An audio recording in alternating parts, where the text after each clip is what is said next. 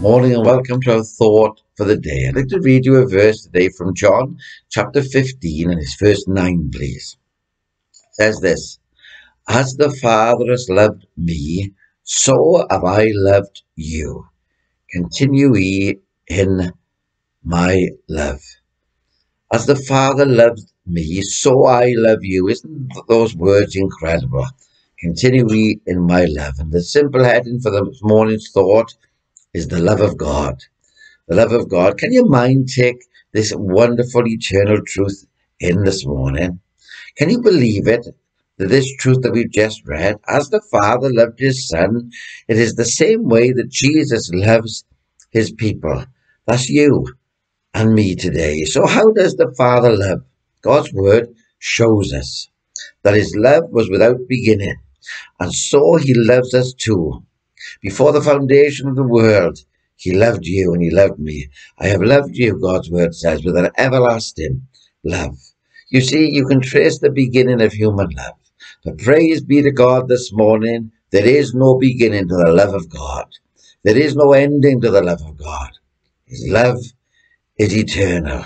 You can trace the beginning of human love, and sad to say, very often you can trace the end of that human love when terrible things take place.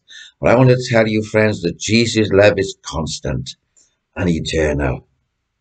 You see, God the Father loves Jesus without any change.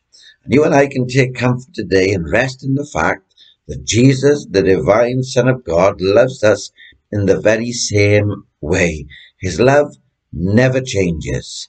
Never mind who we are, what we've done, where we are going, he loves us all the same. In spite of all our failings and our faults, his love remains the same. Whether in the valley or on the mountaintop, his love remains. Whether in the storms or going through the fiery furnace, his love is the same.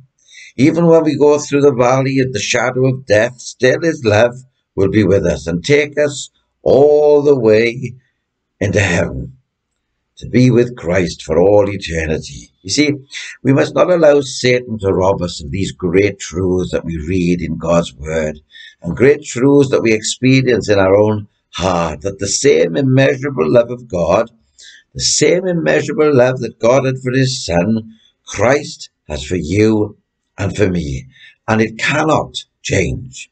The heart of Christ is dedicated to his people. He loved us, God's word says, and he gave himself for us.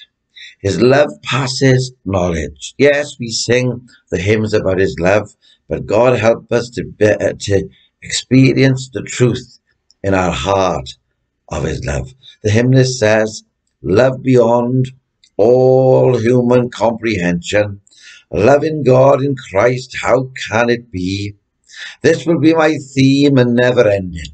Great redeeming love of Calvary. Isn't the love of Jesus something wonderful? You see, Satan through men have tried to stop God's people singing these great hymns, but he cannot stop us experiencing the truth of God's word, that he loved us and that he gave himself for us. How exciting it is today that God the Father loves his Son without measure, and we too can know that same immeasurable love through Christ Jesus, the divine Son of God. He bestows it upon his children. Let me quote you another hymn in closing.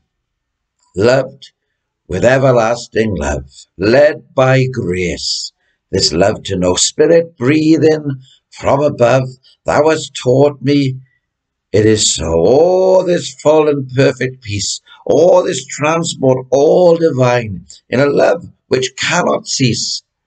I am his, and he is mine, with a love that cannot cease. I am his, and he is mine.